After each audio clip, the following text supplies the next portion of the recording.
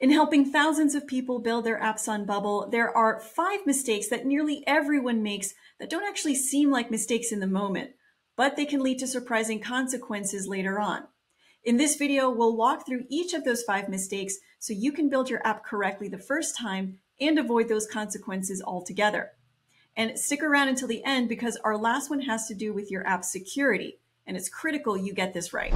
The first mistake is setting up all of the default values for your inputs in the placeholder setting. This is wrong. You don't want to do this. Most input elements, so multi-line inputs, single-line inputs, checkboxes, drop-downs, file uploaders, anything the user can interact with to make a selection or type something in, they'll typically offer you a way to provide a default value so that it can be pre-populated with something. There will also typically be a setting for placeholders. These are 2 very different things. Again, you don't want to put your default values in the placeholder setting.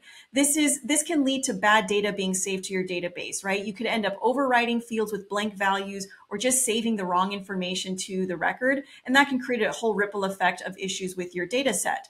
And this is something that is not obvious to a lot of folks who are putting these together because the way that you set up a placeholder is very similar to the way you set up an initial content or a default value. The settings are typically very close together, and when you're testing the page, when you're previewing it, it can look like the input has a default value when it's really just showing you the placeholder. But you want to be very careful not to mix these up because having a placeholder does not give the input a value. That input is still technically empty. So it's really easy to mix this up. So pay attention to where you are setting up your default values with your inputs. Another mistake we see come up over and over again is overcomplicating your group data sources in your design canvas. This is something that can lead to more error in your logic. It can make things harder to troubleshoot. It can also create a disorganized and messy editor for you on the back end. Honestly, there's a lot of ripple effect that can happen here if you don't have a consistent system for defining your group's data sources. So there's a lot of different ways to put a data source or attach a data source to a group. And that's only if you need to, all right? We also see folks setting up data sources on containers that just don't even need them. Just because you can doesn't mean you should, right? You should only set them up if you're going to actually have elements inside of those containers that need to reference those data sources. Only create what you need. But you'll find that there are many ways to get to a data source.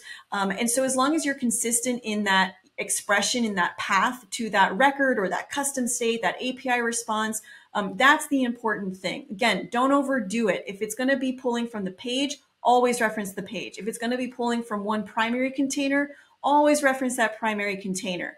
This is especially true when you have nested groups. It's really easy to mess up the data sources there if you're not paying attention to inner groups that don't have a data source, right? You've just cut off the access to that information for all of the elements inside. Or if you start mixing and matching references to other areas, it can get very messy and just kind of hard to follow. Okay, so remember to create a consistent system for yourself.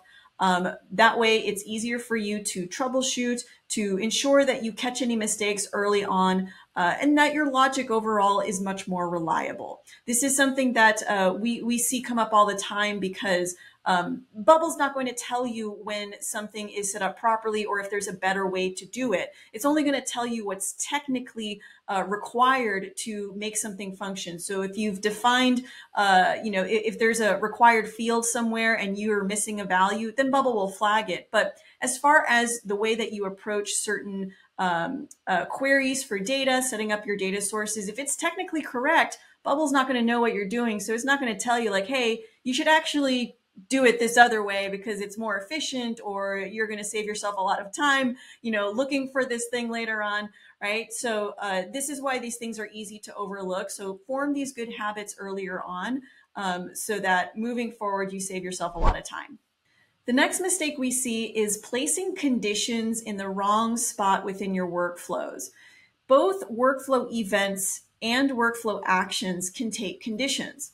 And depending on what you're building, depending on your logic and what your intended behavior is for the page or the interaction, it's going to matter where you place that condition. Sometimes it doesn't matter. Sometimes you get the exact same result no matter where you put it. But this is important to be very aware of what logic you are putting together and asking Bubble to do.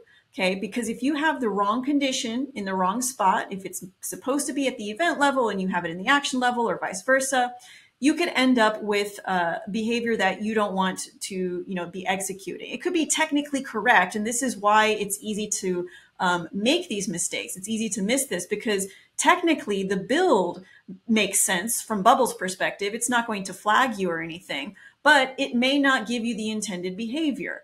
Okay, so remember that when you have a condition at the event level, that's the first thing that Bubble's going to check. And if it doesn't pass that condition, nothing else runs within that workflow. All right, if it passes the condition, then it will move on to the actions. So you want to be careful with this, not just for performance reasons, but also just intended behavior. Really common mistake we see, or common consequence that comes out of this because of this mistake is back-to-back actions with opposing conditions. So only one of them are, it's expected that one of them should run and not the other one. So they have opposite conditions. But in some cases, the action itself changes the environment. It may make a change to a database record or a custom state, where it then makes the very next action pass as well. And so they both end up running, and you end up with, again, behavior you didn't want. You could end up with bad data being saved to the database, or the user experienced something that you didn't intend. So if you need to split up your workflows into more events, that might be the solution. If you need to add terminate actions within your workflow so that you prevent multiple actions from running when you don't mean to. Or having a combination of different conditions at the event and at the action level. Again, it really does depend on what you're doing, and not all workflows are created equal. So some of them it will matter, some of them it really won't, but be very mindful of where you place the condition. The next mistake we see come up is not reusing data sources, or on the flip side of this, over searching your database or over calling APIs. Right? The more redundant you are, the less optimized your logic is. If you do a search for something in your database and you know you're going to be referencing that result in multiple places in your workflows, in your design, try as much as you can to save that result somewhere so it can be referenced later on. So this could be in a custom state. Maybe you're saving these results to a record in the database. What you don't want to do is to have to do the exact same search over and over and over again, or do multiple API calls over and over and over again. It just leads to an inefficient application that could even slow down the experience for the user. You're asking Bubble to do more work behind the scenes when it really doesn't have to. You want to look for these opportunities where you can consolidate things that will use less workload units, right? So that's more cost effective for you.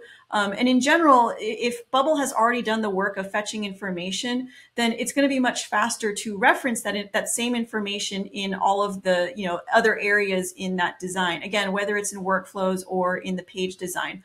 Of course, if you need to manipulate that information for specific areas, you can still do that. But think about where the primary data source is, how you're going to get it, where it's going to live for future references. Try to make it as consolidated as much as possible. Try not to do a separate search for the exact same thing multiple times, because that really makes things inefficient on your end. This is just another one of those areas where Bubble's not going to flag this kind of thing for you. If you're building everything technically in a way that makes it function, Bubble doesn't know what you're doing. So it can't suggest to you, hey, we see this search happening 5 different times. Why don't you try reducing it into one place? Because there's so many different variables of how that could look, where those things can be done in your app. Bubble's never going to suggest that for you. It is up to you to craft that logic together. So this is something that you certainly want to keep top of mind. The next mistake we see is not setting up restrictions to access your pages. This is really important when you have user logins involved, maybe different roles and permissions that you've created for your users. If there's different behavior that logged in users need to see versus logged out users. Most data-driven applications where there are user accounts are going to have some level of an access rights system involved here. You need to pay attention to who can access the page in general, right? Not just the data on the page, but who is allowed on the page. If you don't have these restrictions set up, you're going to end up with security problems. You're going to end up with data exposed to users. You could just end up with non-functioning pages if the wrong type of user is looking at it, right? A whole ripple effect of privacy and security problems and even just user experience, right? Now, this is another area where, it's easy to miss because Bubble doesn't know what you're doing. It doesn't know who you want to allow or not allow on the page. It's up to you to create that logic. So at the very minimum, you want to have on any internal pages that should be accessed by logged in users only, make sure to have a workflow at the page level where when the user is logged out, you do something about it, right? You either redirect them to another page so that they can log in or sign up. Maybe you show a pop-up that can't be closed so that they can log in from there, show them a message letting them know why they can't access this page. Help them get oriented. Don't just get them stuck there. And the last thing you want is to have them on that page being able to access things they shouldn't. So if they're logged out, do something with that logged out person. And if they're logged in, but they're the wrong type of person, handle that as well, right? If you have user roles that you've defined for your logged in users, make sure that the current user has the appropriate role for the page. Now, this is very app dependent. Your permissions are your permissions. They're custom to you. So think about what your user's experience should be like. Think about those edge cases. This is error handling. It's not the normal path that you're building for, but you have to think about the abnormal path. What happens if somebody who's not supposed to be on this page finds themselves here? Even if you've made it as much as possible impossible to do that, people will find a way. So handle that so that you don't hit any issues with security. That's the most important thing here. All right. So page restrictions, really important. Now, each of these mistakes is a technical tactic in Bubble, but in order to build your app properly, you need both these technical tactics plus an overarching strategy and development methodology to go along with it, like the order in which to build your features, how to prioritize design versus database, and so much more. And to get a complete walkthrough of even more tactics like the ones we just went over, plus that bigger picture strategy that ties all of these tactics together, the next step is to watch our free scalable app workshop over at coachingnocodeapps.com/workshop. So head there now to ensure you build your Bubble application properly the first time.